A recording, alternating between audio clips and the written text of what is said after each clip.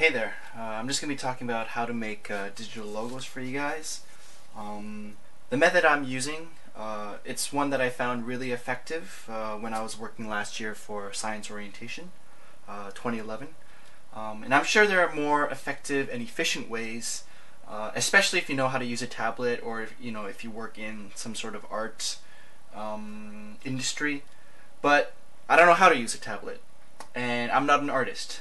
And this method, I think the advantage of this method is it allows you to hand draw your logos, which is something that I prefer and a lot of people prefer. So, feel free to use this method. I'm just posting this video for future chords or people who want to make their own logos and digitize them.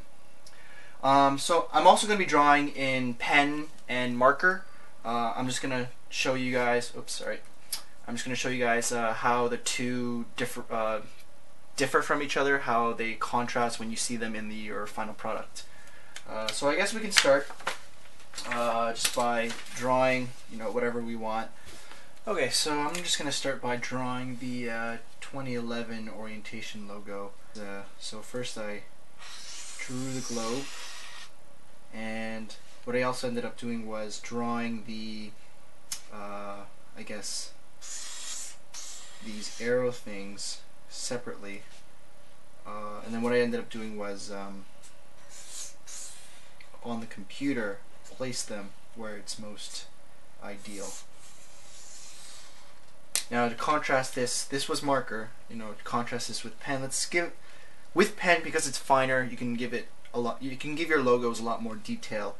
So let's go with let's draw a robot with a lot of things coming out of it. So we'll draw its optical sensor, I guess, and have its wires coming out of it. Probably want to use a ruler for most of these, but I'm just doing it by freehand. And this is by no means organized. I just want to show you guys how detailed you guys can get when you guys draw your logos.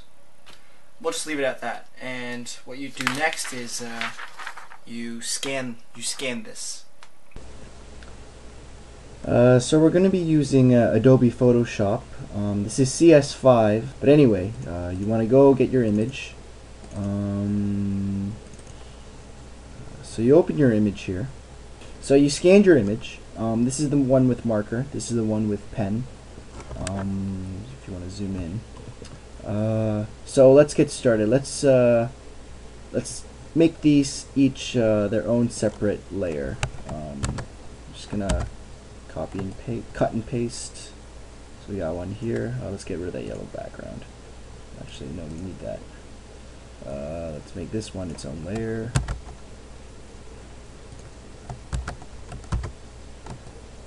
Alright, so we got our own respective layers. Let's get rid of this yellow background. So we have each of them in their own layer. This will be robot. We'll name this robot. And we'll name this planet. This is actually done in pen. This is planet, done in marker. So let's work with the marker first. What we want to do is we want to go to Image, Adjustments, and then Brightness and Contrast. You're going to want to play with this for a bit. It really depends. It's different from picture to picture, different from image to image. So you just got to play with these adjustments, see what you like best.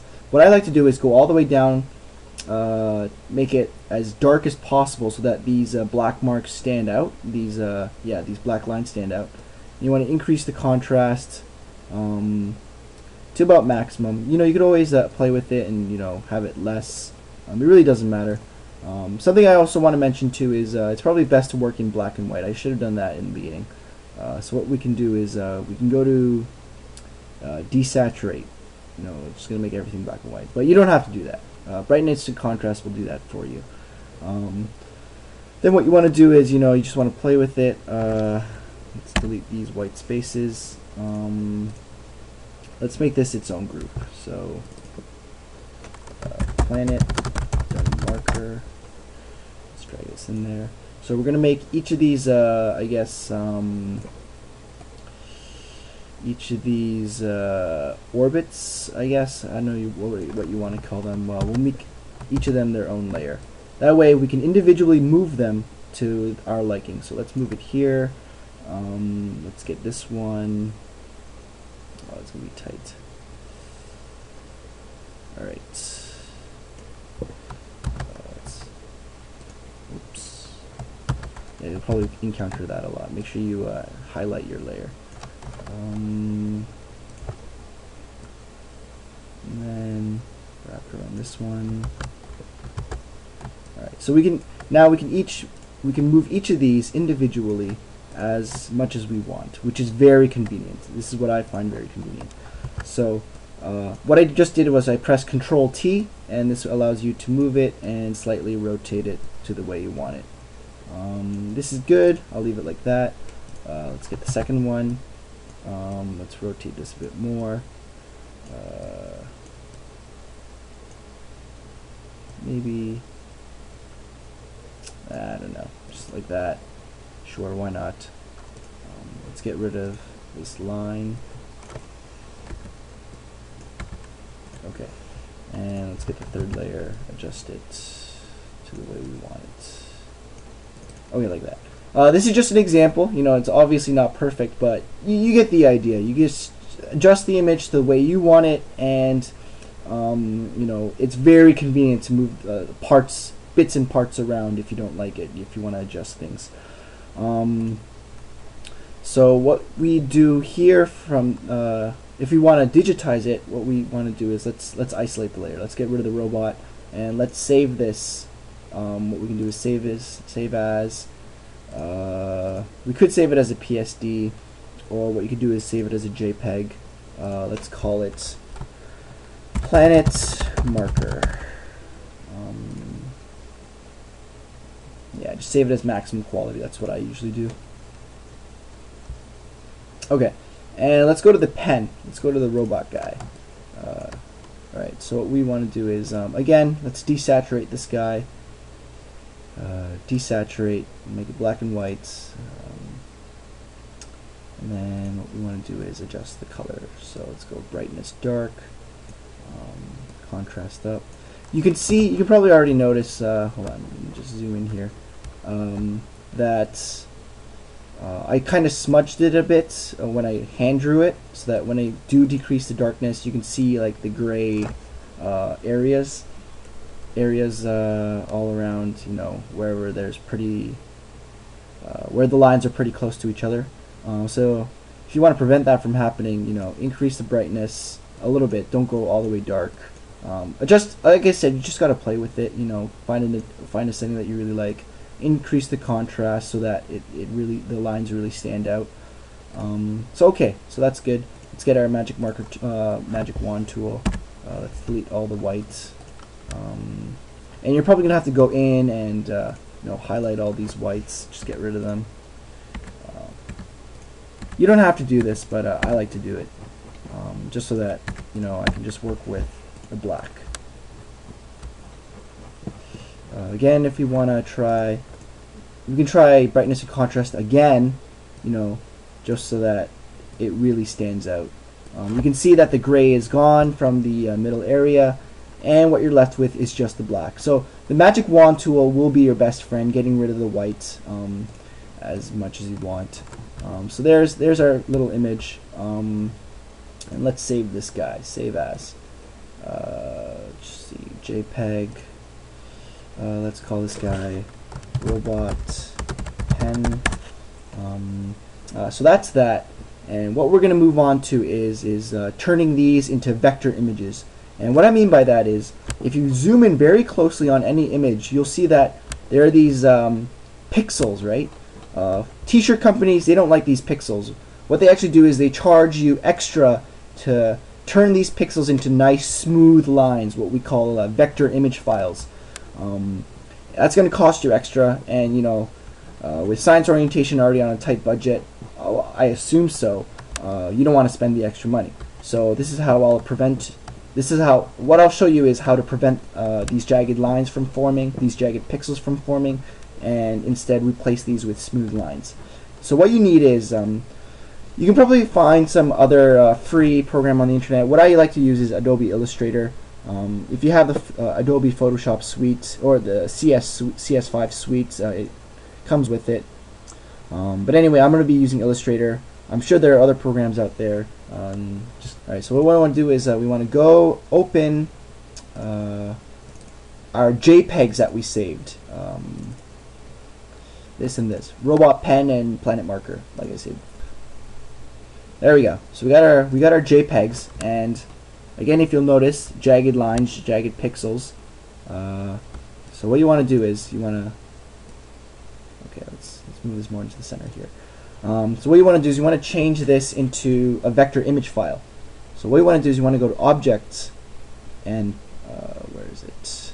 Live Trace, and then what you want to go is Make and Expand.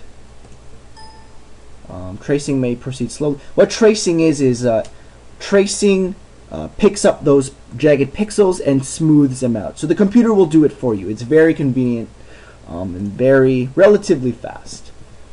Most of the time, people will anchor the pixels manually using this anchor tool. It takes a very long time, but it's much more accurate.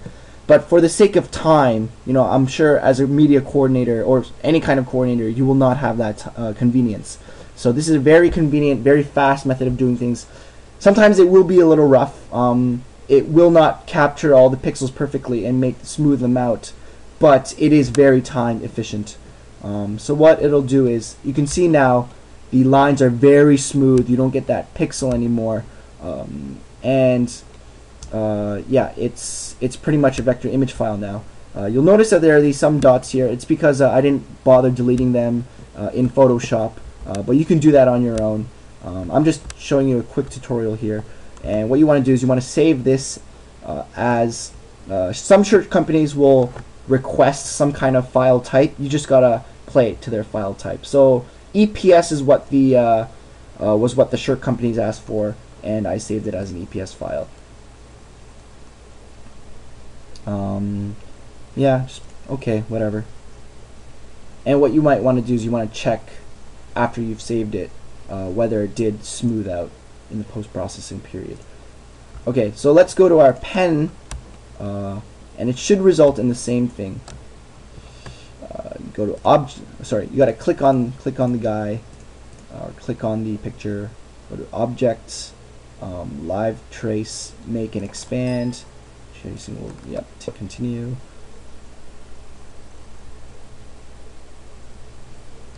Yeah, and you've got the same thing. Lines are all smoothed out. Remember what I showed you before, and then this is what it looks like after. Very smooth lines. This is what the shirt companies want. And you can tell, you know, this is what I drew in pen. This is what I drew in marker. You get almost the same result. I'm just showing you that with the pen, you can get a lot more accuracy because a pen is sharper and finer than a marker. So you can get in details like these lines that I've drawn here. With the marker, it's thicker, so it's harder to get that fine detail as the robot lines. But it does stand out better when you scan the image. So really, it's more of an experimental kind of thing. You just gotta play with it and see what works best for you. My advice is, if you can use a pen, if you can use like a ball pen, use it, because you will get finer points. But sometimes pen lines do not show up in the scan, so you might have to use marker to make that really stand out. I'm just gonna save this as an EPS file here. And that should be it. These are good to send to a t-shirt company. I hope this tutorial was helpful. It took me a long time to learn this. Like, you know, as easy as it sounds, I didn't know about this until maybe, you know, the month of maybe May or June, you know, which is pretty tight when you consider when you have to order the shirts and order the water bottles and such. So yeah. I hope this helps you, and I hope this helps future coordinators, you know, of future science orientation. And yeah, just really good luck, have fun. You know, this is a really good fun process for me. I use this process too, even after orientation week. You know, I do some like hand-drawn stuff, and I like to scan it, and I like to vectorize these. So this is not something that you can just use primarily for orientation. This is stuff you can use, you know, as a hobby. Yeah, I hope you found this useful, and I wish you the best of luck. Thank you.